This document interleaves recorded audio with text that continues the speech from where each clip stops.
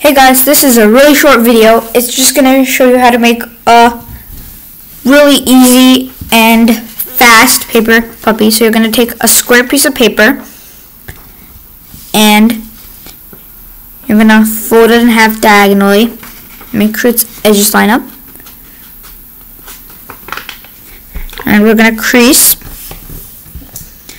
And you see we have this triangle here. So you can just fold its ears down like this.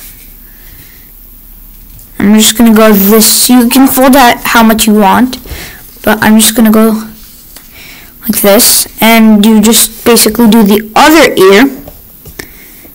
Let me show that again. So you have this triangle, right? And then you just folded it down like this. And you did it with the other side. And now basically you have your puppy. All you have to do now is draw some eyes.